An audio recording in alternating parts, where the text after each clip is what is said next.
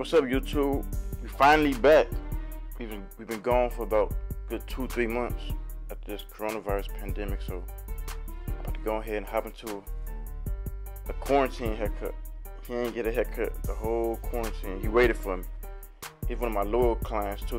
He also sent me money too through Cash App when I wasn't working. He's like, man, I know you self-employed, so you ain't making no money right now, so I'm just gonna pay for my haircuts earlier than when I come to the shop. You just cut them like that. That was real cool. You know, he been down with me for a minute. He did a hair show with me too. A hair show I was in.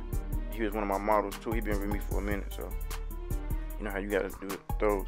But anyway, I'm about to get him right. I'm about to bring him all the way back to life in this haircut.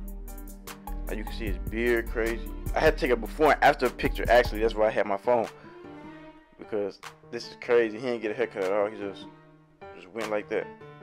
I'm about to change his whole image. Like his whole life about to change in a matter of 15 minutes. So you go ahead and hop into this. Just letting y'all look at it, seeing everything. You know, see it from all angles. Alright. Now I'm back with the Masters. Yeah, at first I didn't use Masters a lot, but now I'm using the Andes Masters. I got my red 00 guard on there, and I'm going with the grain. I'm still taking the wavelength. It's still gonna be dark, but just low, not as high as it is, as you can see. But anyway, yeah, during the whole quarantine, I was at home just cutting myself, and like I left my clippers. I had my regular clippers at the shop that I use. I got 2 sets of clippers. I got some clippers that I use for myself at home too. And the clippers that I use at home ain't nothing but basically just my old extra clippers, my backup clippers that I really don't use like that. So I was giving myself a haircut at home. I was doing my taper and aligning, and then I'm using the Masters. I'm like, hold on, the fade on here, they look a little different from the fade with the walls that I'm used to. Cause like, believe it or not, your clippers do two different fades. Like your walls and your Andes Masters can put 2 different fades on a haircut. It sounds crazy, but it's true.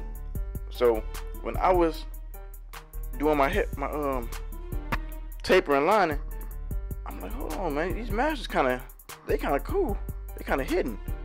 So I said, you know, I'm gonna go ahead and buy me some. So I bought these purple ones because they different. I like the color of those. And I'm like, no, I'm gonna go ahead and buy me some more of these. I'm gonna take them to the shop with me. That's what I did. And I was watching, since I've been at home, I've been watching a couple YouTube videos, and I was seeing some barbers using the Masters. Shout out Cashy T. I don't know if y'all know him or not. Young guy, cool, nice with the clippers. But he was doing a taper with the Masters. And I like how it came out the same way mine came out on my head. And I'm like, hold on, it's the Masters that's doing this. It gotta be. So, you know, I had to hop back in the Masters for a minute. So now I'm working with the Masters and the walls. I'm just trying to get everybody some A1 fades, that's all. So we still just going ahead and just knocking this down, continuing, all even, going with the grain. See, I got my face mask on. But you know, we go smoothing everything out. Like now, the Masters is like a pivot motor. So it's not really, these not really that fast, so you probably gotta keep going over your work just to get it straight. Now I'm blow drying it right now. I use a blow dryer now because for sanitation reasons. You don't want to use neck dusters, that's nasty and they illegal too, so we just use the blow dryer and I put it on cool, blow your client off. Quick and clean. Now you about to start with that back taper. Now I got my Masters open all the way up, and I'm just going up. Not going up too high, but just, you know, going up below the ear. Now that I'm lower, I'm closing them. I got them closed all the way, so it's gonna leave it with a balder look. I'm just opening them up a little bit as I go up. When I go up, I open them. When I go low, I close them all the way up. Up, open, low, close. I got them closed because they low. I'm just cleaning it up.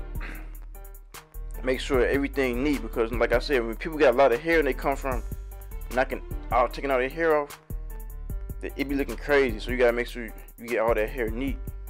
You gotta make sure everything neat on here. Now I got my double O guard on there, all the way closed. I'm just flicking up.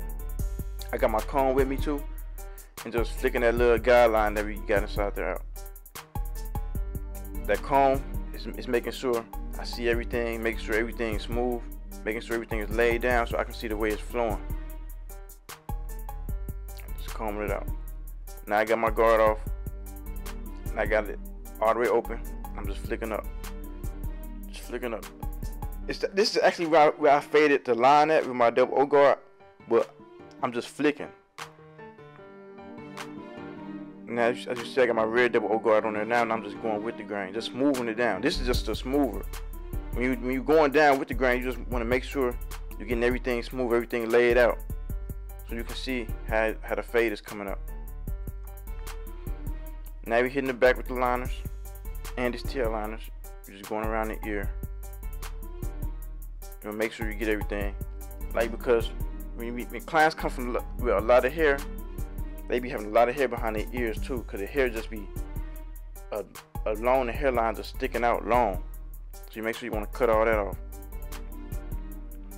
Just get around the whole ear. Even if they can't see behind their ears and nobody else can see behind their ears, you still want to do it. You know, gotta make sure. Maybe starting off with the lining. Starting the middle, go all the way to the end, lightly touching it. You ain't got to go back in too far. Just trying to get them crispy the best way I can. Just hitting it, that's it.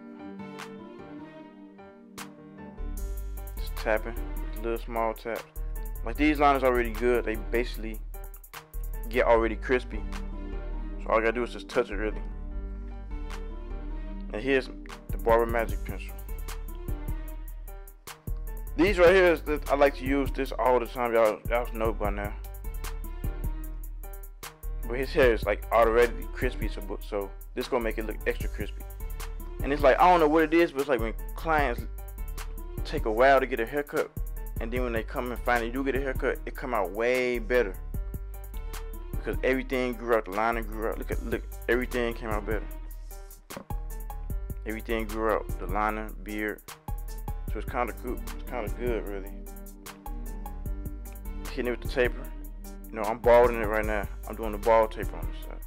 And this tail line is balding. Touching it. Now I got my masters. I'm going up. It's like my first time doing the haircut with the masters in the shop. I never really used the masters. I was always on the walls, but I had to get versatile. So that quarantine, it brought some new stuff out and new techniques out.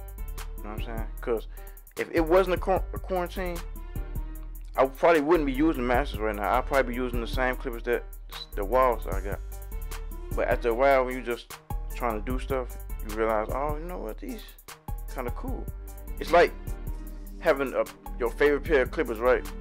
Then your favorite pair of clippers go out, so you got some backup clippers, and you use those backup clippers that you really didn't use because they weren't your favorite. Then you realize, like, dang, these kind of good, and this whole time I ain't been using them because I already got a favorite. Now, so I've been sleeping on my own clippers. You know what I'm saying?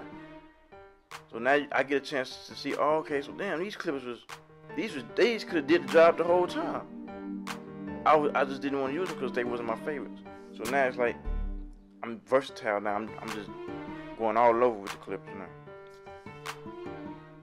You're getting that mustache.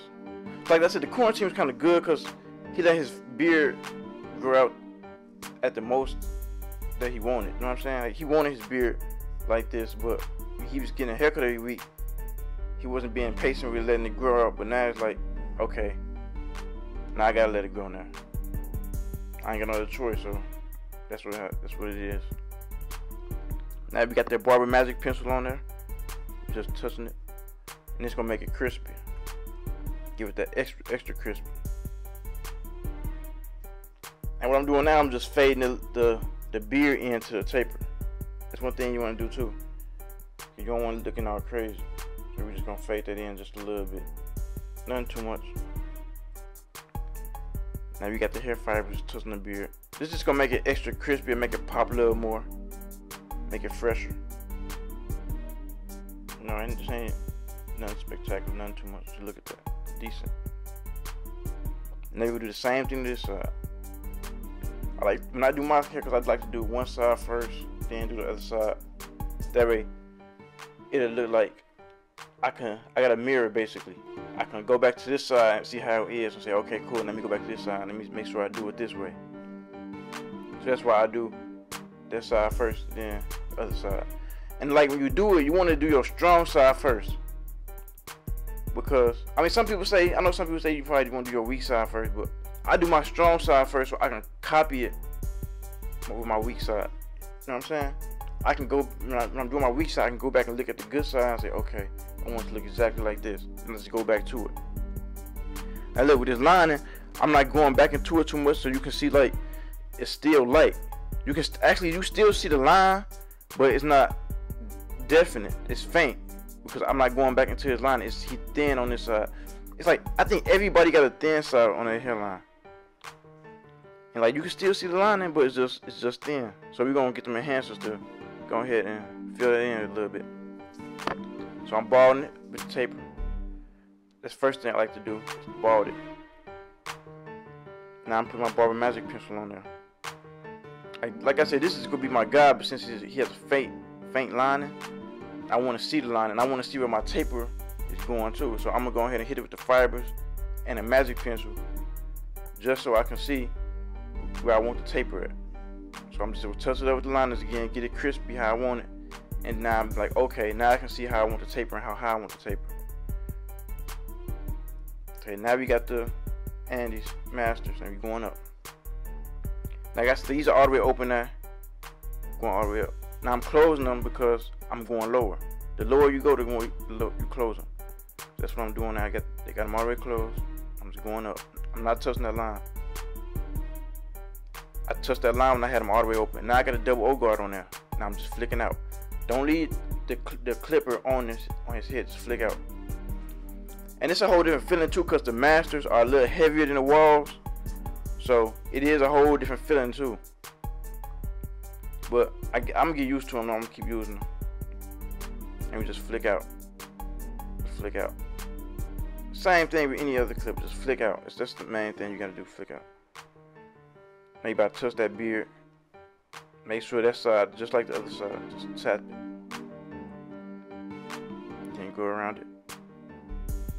Touch it too. Just touch it around the whole thing. Getting it crispy. You can see it's already basically crispy. Like I said, you know, when your hair grow out for a long time, those be the best haircuts because they come out, they pop. Because everything grew back. All the natural hair grew back. All the baby hairs grew back. All that hair, that extra hair grew back.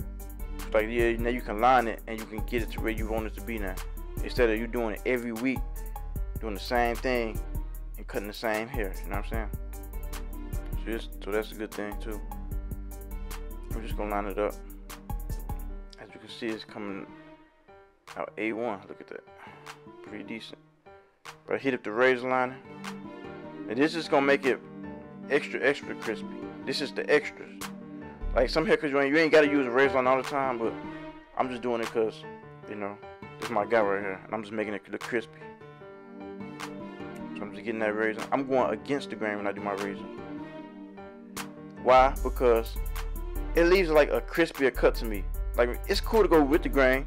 You know, everybody got their own preference, but to me, going against the grain gives it a crispier look. And it lets me know that it's cutting. Now I'm just getting the extras on his forehead, because it's extra heavy on the forehead that just be sitting there. Just want to get those out. That's why I'm just touching it. Now we do the same thing with the beard. Just tap it, going against, just crispy in it. That's it.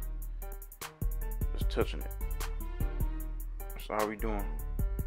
But yeah, YouTube, we back. And I'm gonna keep going consistent, y'all. Y'all like, comment, subscribe, and let me know. And I'm gonna keep dropping these videos for y'all every week, hopefully.